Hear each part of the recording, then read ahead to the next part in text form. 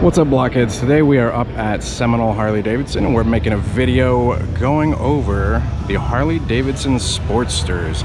I've got a ton of requests for this video talking about all of the different styles of Sportsters, so we're going to go over some of the stuff that they have here in inventory as well as some of the stuff that they don't have in inventory but can get. If you guys are interested in Sportsters, this will definitely be the video for you.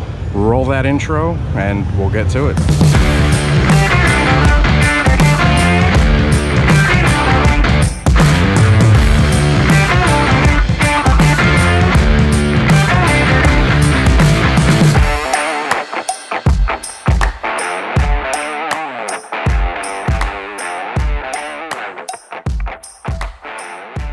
So what's up, Blockheads? I get a request for this video pretty often talking about all the different kinds of Sportsters, so I figured I would make a video going over Harley's current selection, and we'll go through the similarities and the differences, and you guys can take that knowledge if you're considering getting a Sportster, see what fits you best, and go from there. Before we get started though, I just want to give a special shout out to Seminole Harley-Davidson, who is the sponsor of this episode. Seminole Harley-Davidson is family owned. There's currently 3 generations of family working there. They've got a huge selection of inventory. They've got a riding academy that they offer with one of the highest pass rates in the state. Very community based. There's a lot of events that go on at this dealership. If you guys look into their pre-owned and used inventory, you're able to save pretty big. Seminole Harley-Davidson is located just north of Orlando up in Sanford. There's some really great routes around the dealership. Me and the Blockhead crew have ridden up there a couple times, and there's definitely some really good riding out that way. You guys be sure to check Seminole Harley-Davidson out. I'll drop their link down in the description below, as well as their address and contact info. And be sure to tell them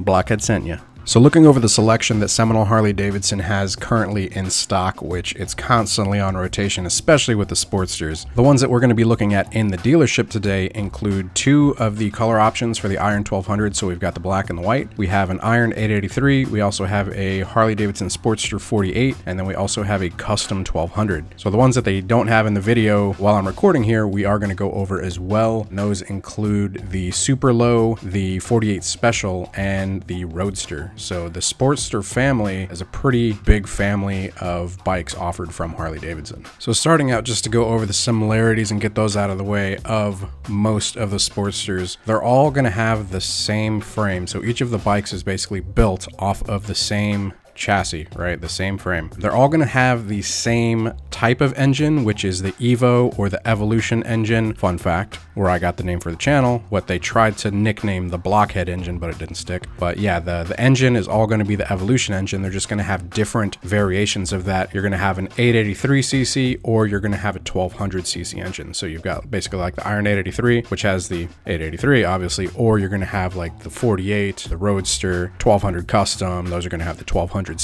Each of the bikes is going to have pretty much close to the same wheelbase. They're going to have the same oil capacity. Each of them does have a 5-speed transmission. For a long time, people have wanted these things to have a 6-speed transmission, but it's more meant for, like, you know, around town bike. It can do distance, but you're limited to 5-speed transmission here. They're all going to have about the same miles per gallon, which is reported between 48 and 51 miles per gallon. Whenever I was keeping track of it on my Iron 883, I can say I was getting between like right around 40 miles per gallon, I'd say, but that's also riding it pretty spiritedly. The braking is going to be the same across all of them with a single-sided dual piston front and a dual piston rear. When it comes to the suspension, you know, they're going to have the coilovers on the back, on the outside, in comparison to a Softail where the suspension is, you know, on the inside. The exhaust routing is going to be the same for pretty much all of them. The oil and the battery covers are going to be the same for pretty much all of them, and then the gauges are going to be pretty similar for all of them as well. So obviously they do share a lot of similar characteristics, seeing as how they're all part of the Sportster family. However, from bike to bike, different model to different model, there are going to be changes like the bars, the wheels, the tires, obviously the paint selection, the seating, the lighting. So we're going to start going over that bike by bike, checking out the ones here at Seminole Harley-Davidson first. Starting out, we're going to be looking at the Iron 1200. So here at Seminole Harley-Davidson, we have two color options, the black and the white. Iron 1200 has a 1200cc Evolution engine. They've got a blacked out finish on the engine, on the exhaust, the wheels. They did bring back some styling from like the 70s, you know, the AMF era. So the stripes, yeah, inspired by those back in the 70s days, like I said, AMF. And it shows what they call the bike's retro roots. Now this bike does have a cafe style solo seat. They're actually not that bad comfort wise as compared to some of the earlier models. One of the big changes for the Iron 1200s versus the previous Iron 883s in the stock or OEM configuration is it actually comes with black mini ape handlebars. So if you like, you know, a higher bar, has a, what they say is a conservative rise and bend for rider comfort. It also comes with a cast aluminum wheel, a mag wheel, not spoked wheels, which me personally, I prefer just because you're less maintenance in a spoked wheel. And something different for the Iron 1200s versus the other models is this actually comes with a fixed speed screen, basically the little fairing that's in the front. Now the Iron 1200 was definitely a good move by Harley-Davidson because for the longest time, and believe me, I saw a lot of these requests, was people trying to decide between the Harley-Davidson 48 or the Iron 883. So you've got the 1200 and the 48 versus the 83 and the normal Iron. People didn't want the smaller capacity of the gas tank on the 48. You know, they wanted the 1200 engine, but they didn't want that tank. They wanted the size of the tank from the Iron, right? Which is, I want to say like a 3.3 gallon, and I think the 48 is like a 2.1 or something. So pretty small tank on the 48, but we'll get further into that as we talk about that one. So this was a really good answer from Harley-Davidson because people were looking for this combination of the 1200cc engine with Iron capacity tank of 3.3 gallons. So this bike was very well received. If you guys are looking for that Iron style and you want a 1200, it's now available, which is pretty cool. Going from the Iron 1200, it only makes sense to talk about the Iron 883. The Iron 883 features a raw, stripped down, blacked out look that many people love. It's definitely one of Harley's most popular Sportsters. The biggest difference is obvious. It's in the name, the 883cc engine instead of a 1200cc engine. Other changes on the Iron 883 as compared to the Iron 1200 include matte or denim finishes, basically like a flat black or flat finish, as well as other various color options between the two. You've also got a different seat, lower bars, no speed screen. You've got polished aluminum accents on the wheels and polished lower rocker box covers versus blacked out on the Iron 1200s. There's not a lot of differences between the Iron 883 and the Iron 1200 in terms of mechanics, but they do each have their own style. So check them out, pick which one you like the most. If you're more comfortable on an 883cc engine, go for that. Or if you want more, you now have the option of going with the Iron style, but with a 1200 from the factory. Segueing from the Iron, as I mentioned, next up is the Harley-Davidson Sportster 48. Why do they call it the 48? First and foremost, Harley-Davidson basically carried over some design from bikes that they made in 1948. Whenever we went to visit the Harley-Davidson Museum up in Milwaukee, I actually took a picture of one of their bikes from 1948, which I will share with you right here. As you can tell, it's got the peanut tank, the, you know, bigger front and rear tire, you know, those fat beefy tires.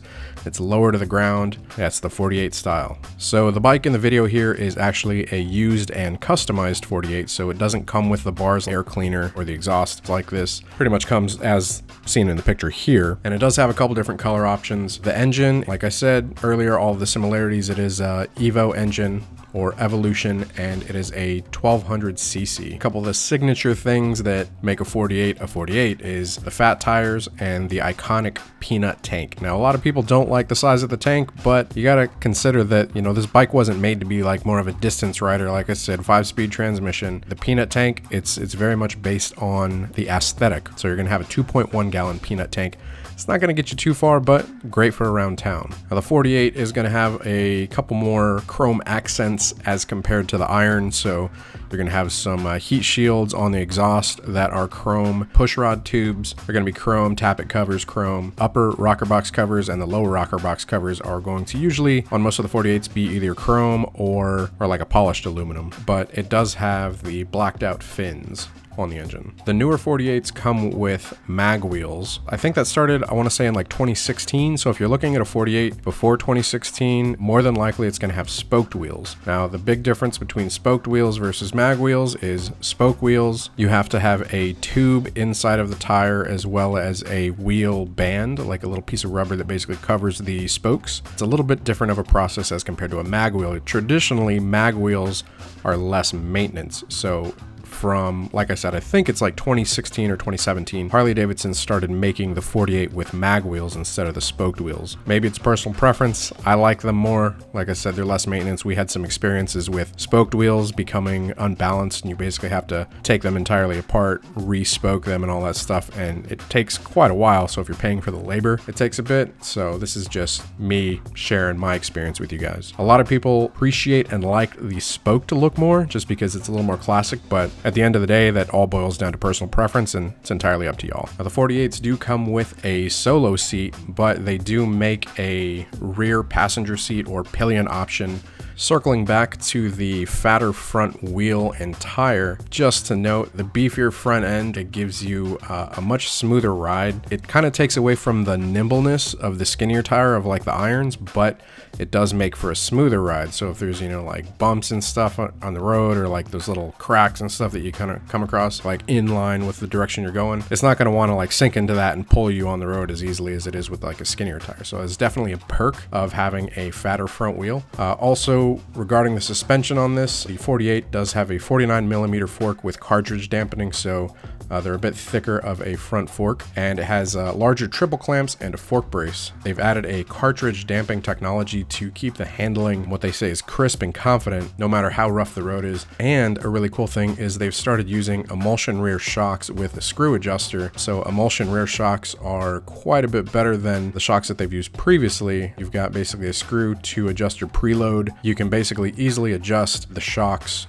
to fit your riding style. Talking about the 48, going from that, we'll talk about the 48 Special, which in terms of specs, wheel, tire size, engine, all that stuff, it's the same. Things that changed on the 48 Special is the styling. So it still has the Evo engine, it still has the same exhaust routing, the same solo seat, but with this one, gave it a balance of blacked out and chrome finishes to, you know, give it a bit more of a classic style to it. They did the AMF style or 70s custom tank art, and then they've used more chrome on the 48 Special, so the covers on the side on this one are chrome versus the normal 48, they're black. The 48 Special actually comes with what they call tall boy handlebars, which are spread out and they come up a little more. They're not quite the shape of apes. Everything else beyond that is pretty similar, so it's just going to be a change of the styling, like I said, on the covers, the tank graphic. But yeah, I believe everything else from there is the same. Moving from the Sportster 48 to the next one that they have in stock up here at Seminole Harley-Davidson, the 1200 Custom. Now this isn't a new one, this is a used one, so there are some changes. The person that owned it beforehand did customize it a little more, which is one of the really cool things that you can do with the Sportsters. Is there's like an absolute ton of customization that you can do to these bikes. It's one of the reasons that I enjoy them so much. The 1200 Custom, it does have the, like I said, the Evo engine. It is a 1200cc stock. It comes with a chrome shorty dual exhaust and a couple different tank graphics, blacked out and chrome details, very similar to the 48 Special. Custom style paint, this one does have black laced steel wheels. Basically it gives that classic look from spoked wheels.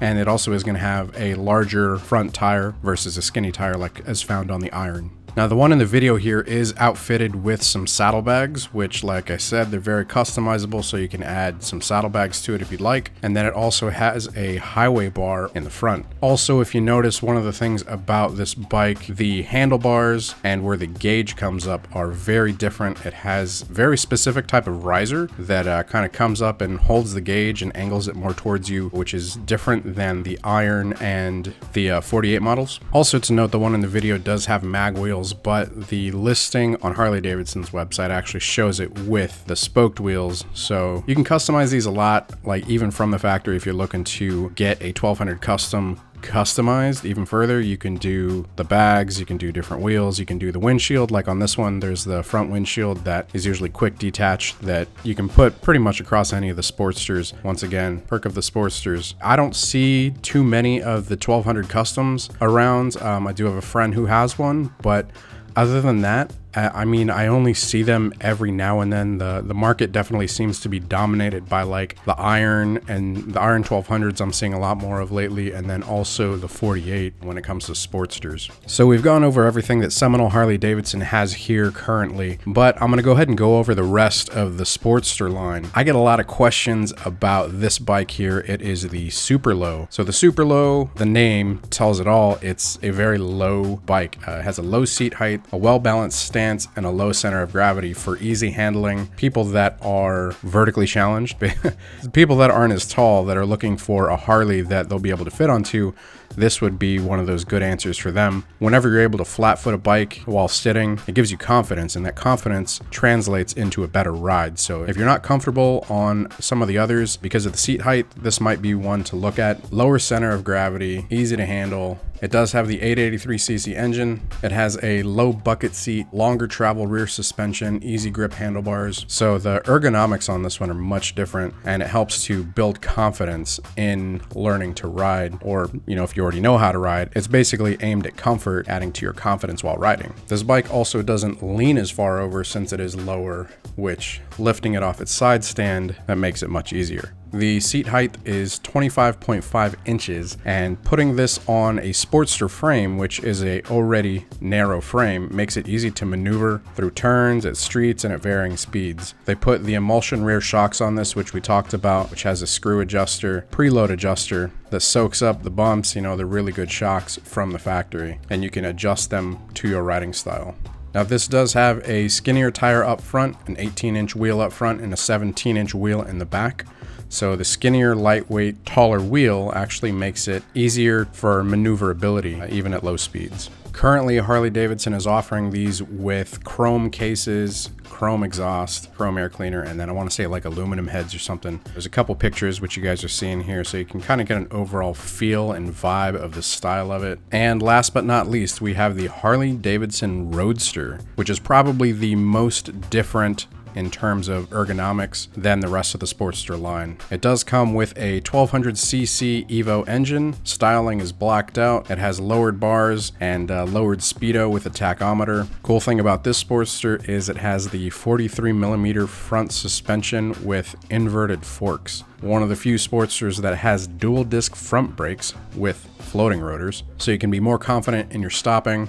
It also features a much higher up, what they call an aggressive and comfortable 2-up seat. They say that it's an optimal combination of comfort and custom style. You'll have to sit on it to be the judge of that. It's a low profile 2-up seat with a nice deep scoop to keep you firmly planted under acceleration. So that part that comes upwards on the back kind of helps to keep you locked in place whenever you want to, you know, get on throttle a bit. And the seat height on this, like I said, it's a little higher than most. It's actually 29.5 inches off the ground, which does give you a feeling of a low center of gravity, but like you're sitting more not in the bike like some of the others make you feel, but like more on top of the bike, which gives you a much different feeling of handling, especially when you're leaning. Now the wheels on this are mag wheels, 19-inch in the front, 18-inch in the rear, skinnier front tire, not a fat tire like the 48s or the customs. It keeps that nimble feeling. I have seen people modify this one out to be a little bit more custom, like the cafe style, since the fender already kind of lends itself well to that. Harley-Davidson makes, you know, like small speed screens or windshields for them, different mirrors. You can customize just any of these Sportster bikes with parts from Harley-Davidson, you know, OEM or Screaming Eagle parts. And then there's an absolutely massive aftermarket for the Sportster line, and you can make them into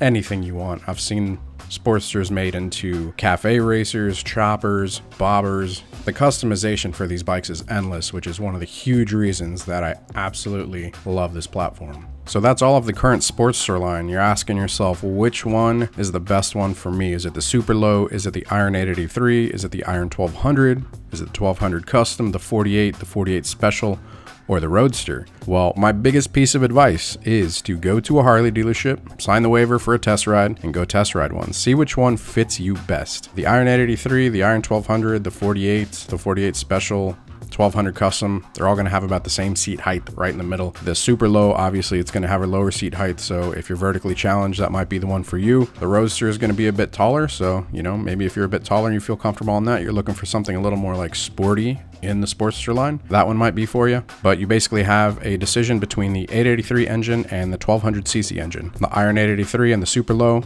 having the 883, and the rest of the line having the 1200. Lots of modifications out there for the engines. You can do stage 4 kits on these things. I've heard, based on the gearing for the 883s, the gearing is a bit different than what comes on the 1200s, that if you were to do a big bore kit on the 883 and bore it out to like a 1200, a 1250, 1275, or whatever kits are available out there, that they're actually faster than if you were to take a 1200 and bore it out, you know, do a big bore kit. I'm going to be trying to build mine out personally, and I guess we'll see, but I've heard good things. In terms of reliability, the Evo engine has been around since, I want to say they implemented it or started using it in 1984. Now the Sportster as a whole has been made for quite a while. I'm not sure the exact date, I'll look it up, but I know it's been around for a long time. The engine, tried and proven, a lot of people refer to it as an anvil, you know, like unbreakable. Whenever people talk about reliability, I mean, I've had a couple Sportsters and I've never had any issues with any of them. Just today I finished building one out that I'm going to be giving away through Patreon. I had that thing on the lift for 6 months. I hadn't started it for 6 months. I put some fresh gas in it, battery was good, couple cranks, cranked right up, I rode it,